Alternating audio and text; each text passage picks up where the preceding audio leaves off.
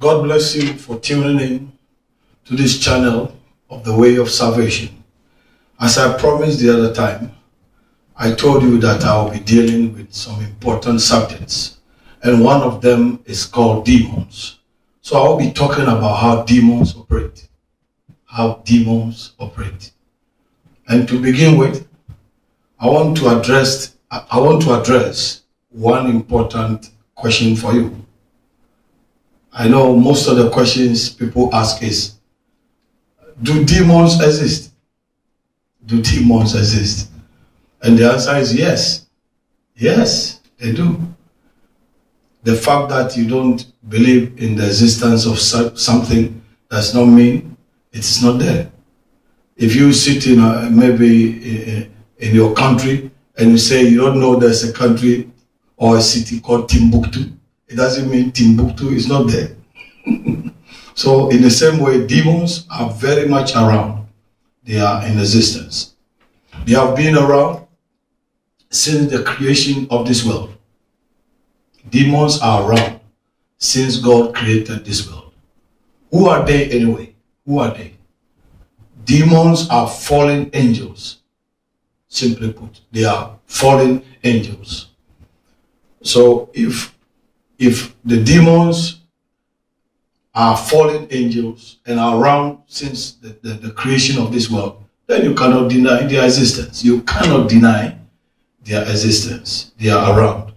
The Bible talks about them from the Old Testament to the New Testament. The Bible talks about them. And in the New Testament, it is very interesting that the Lord Jesus was the first person to talk about demons. He was the one to let people be aware of demons. In Matthew chapter 7, verse 22, let's read it a little bit. Let me read it. Matthew chapter 7, verse 22.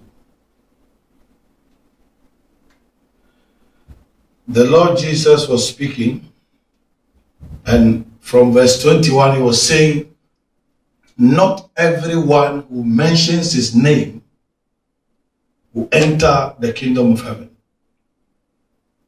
Then in verse 22 he continued to say that many will say to me in that day, Lord, Lord, have we not prophesied in your name, cast out demons in your name? You see, and done many wonders in your name. So I'm only interested in that sentence. Cast out demons in your name. When he says people will cast out demons, some false prophets will cast out demons in his name, it means that demons exist. And he, as the leader of the church, as our Lord and Savior, was the one who brought about the awareness of demons in the New Testament. So you cannot deny them. They are around. It is very important. And I'll later on prove to you why it is very important for the church to know more about demons. You see?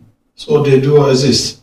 And when the Lord was also casting out demons, at that time, during the time of the Lord's day, the Pharisees, his hearers, the people of his day, they knew also of demons. So when you go to Matthew chapter 9, his hearers also knew of demons. Matthew chapter 9, verse 34. Matthew chapter 9, verse 34 says, it says, but the Pharisees said, he cast out demons by the ruler of the demons. You see, the Pharisees said, the Lord was casting out demons by the ruler of demons. It tells you that the hearers of the Lord, even the Pharisees, knew that demons existed. So you cannot deny them. When the Pharisees said he was casting out demons by the prince of demons, it means that you should be aware. You should know about demons. So if those days they knew, then today we should know. If those days they knew about demons, then I don't see any reason why you should stay adamant to the subject of demons. You should know them, that they are around. And I want to also talk about their mode of operation. So the first question is answered as to whether demons exist or not. I've answered that for you. They do exist. You cannot say they don't exist. They do. They are around. The second question is, how do they operate? How do they operate? Demons can operate outside, in and outside the human body. They can operate outside the body or inside your body. When they are, because they are in existence, their operation is either outside or inside. So they can stay somewhere and remotely control your actions, or they can be in you and you act for them. Anybody who is not on the Lord's side, like I said, they are fallen angels. So if you are not on God's side, then you are on the side of demons. Because in heaven, there were only angels. And through Satan's deception, demons came about when they fell. So if you are living in this world and you are not on the Lord's side, technically, automatically, you are on the side of demons. So demons are operating through people who are disobedient to God. If you are not on God's side, then demons can operate in you. Then you are open to their inhabitation. You become a channel for them if you don't believe in God. They can operate through any human being who is not on the Lord's side. Whether you are black, whether you are white, whether you are yellow, whether you are blue, demons can operate through anybody. They can operate through a man. They can operate through a woman. They can operate through an adult. They can operate through a child. They can operate through any human being. So get that one straight. Now, they can operate through your friends. They can go through your friends. They can also operate through this one. This part is very hard to swallow. They can operate through your parents. That is what is shocking to many people. If demons are in operation, they can operate through your parents. They can operate through your mother. They can operate through your father. So, it means demons are everywhere, operating through every person. If you are on the face of this earth and you are not on the side of God, when I say on the side of God, if you don't believe in God, then you are open for them to come and operate inside you. That is what you need to understand. You see. And one thing I also want you to understand is that talking about their operations, demons don't like human beings. In fact, they jealous human beings so much so that they have said they are not the only ones who will be going into the hellfire. They will draw human beings with them. So they don't like you as a human being. That is why I told you it is very important subject for you to know. If someone stays around and says, I don't like you, I want to draw you with me into the mud, then it is very serious. You have to find out why he wants to draw you with him. That is why we are talking about demons. They don't like human beings. Why? You see, when God created Adam and Eve, they were around. They were in existence. They were around. But the jealousy stems out of the things God said. Multiply, subdue everything. You can see that God gave man the power to dominate. And when demons were around and they heard these things, it was like jealousy. They were really jealous. That I see, we were with you in heaven, and then we came down, and now you have given these people power over us. That was the jealousy. So they don't like human beings having power over them. So they are doing everything in their power to take the power back and to bring you down. That is why you need to know about them. They don't want you to be with God. It's just like somebody who has been banished from a city. When you go to some countries in the olden days, when somebody commits a crime, a very serious crime, then the person is banished from that country or that village. So when you are entering that village and you see the person who is being banished from that village and you ask him of the directions to go into the city, and you tell him, can you lead me into the city and show me this place? You think the person can do that? No. In the same way, if demons were in heaven and they are fallen to this earth, how do you think they can help you go to heaven? They will do everything in their power to block you.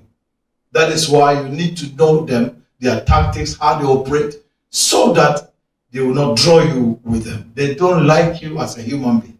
You see? So try to understand this fact. And don't allow yourself to be used by them. You see? That is how it is. It is. They have nothing good to offer you. So you don't have to say, I just live my life and I don't care if demons are in existence and I'll give them access to my life. They have nothing good to offer you. They are jealous about you. They don't like you. So if you are serving demons, if you are hearing me or seeing me now and you serve demons, it is my advice that you do away with them. Come to the side of Jesus because they have nothing good to offer you. That is how it is. Okay. Then the next question is, are we free from demons? And let me personalize it. Are you free from demons? The answer is yes and no. The no, let me first talk about the no. No, because if you are not with Jesus, you are not free. Anybody who does not have Jesus Christ in his life and lives holy is not free from demons. So long as you don't live holy, you are not free. They can easily live in you, control your actions, and bring you along where they want to be. So nobody is free if you don't have Jesus in your life. So that is the first answer. Nobody is free. So I'm going to tell you two things that will let you be free from demons. The first answer, or the first thing to do in order to be free, is to run to Jesus. Why? I will later on show you that he is the only one who has power over demons. So if you don't come to Jesus, you are still not free. You have to run to Jesus. And how do you run to Jesus? You run to Jesus in a perfect church. In the church that Jesus is present. In the church that belongs to Jesus. Why am I saying that? Demons have their churches too. They have established their entities and they call it church too. So if you want to be free from them, then run to Jesus, pray to him for him to direct you to a very good church of his presence. That is why he sent me to you to teach you and to make you aware of them so that we set you free from them. I thank God for his anointing over my life, that I have power over demons. I thank God that I have power over demons. So when you run to Jesus in our church and you come to become a member, I can assure you that every demon that is in your life will be cast out in Jesus' name. So run to Jesus. If you run to Jesus, then you can be free. Then in that instance, no demon can touch you. If you run to Jesus, no demon can touch you. Because Jesus is the master of demons. Amen. If you are only a church goer, demons are not afraid of you. If you are only a church goer, what I mean by that is that many people think when they go to church, then they are Christians. Christianity, as I always put it, is a way of life, living to please the Almighty God. So if you just go and sit in church and live otherwise after the service, it doesn't make you a Christian. So if you are afraid of demons, run to a holy church. Our emphasis in Action Power is holiness. I'm teaching people to live holy and be with God in eternity. So if you are afraid of demons and you run to a church that is being led by one of their false prophets, you are in big trouble. It is running from frying pan to fire. So come to a very good church that has holiness and Jesus in it. You see, if you be in a good church like this, then no demon can touch you. You see, that is what I'm talking about. There are many people who go to church, but true Christians are few. We have a lot of churchgoers, but true Christians are few. So be one of the chosen few. The Lord said, many are called, but few are chosen. So try to be among the chosen few, that no demon can touch you. Now, when you run to a good church, the next thing that can make you free is that the pastor in charge should be an anointed man of God to set you free from the demons in you.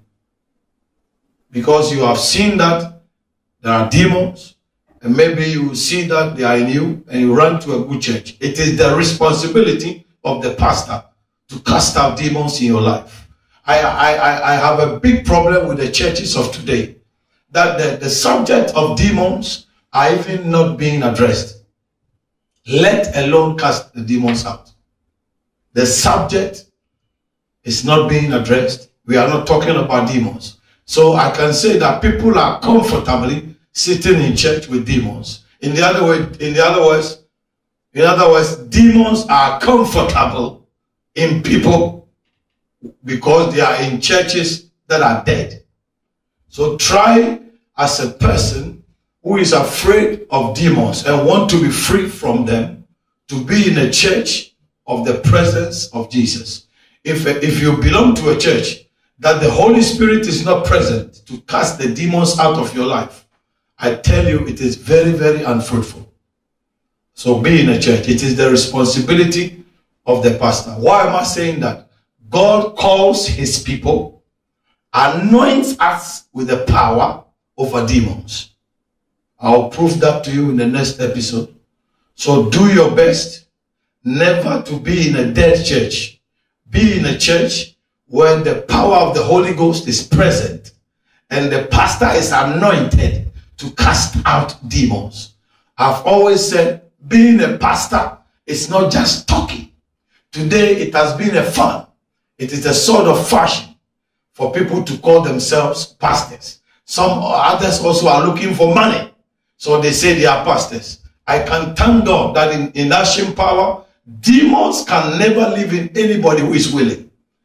God has endowed me with the power over demons, that if you run to him, surely he will cast demons out from your life. I don't understand why you should be in church and still demons will be tormenting your life.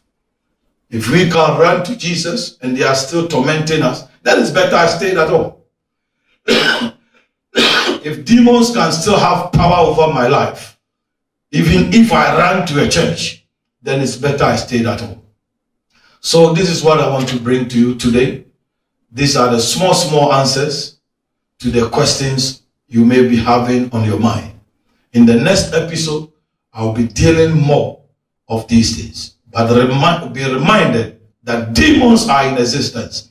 They don't like you as a human being. So you also have to find a way to be free from them. Run to Jesus and to the perfect church of his presence, and your life will never be the same. God bless you.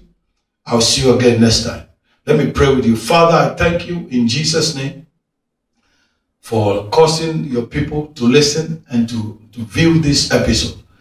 I bring them in your presence. May your holy hand touch them to understand, so that you establish them in your presence, that demons will not have control over them. Thank you in Jesus' name. Amen. God bless you. Tell your friends about this program.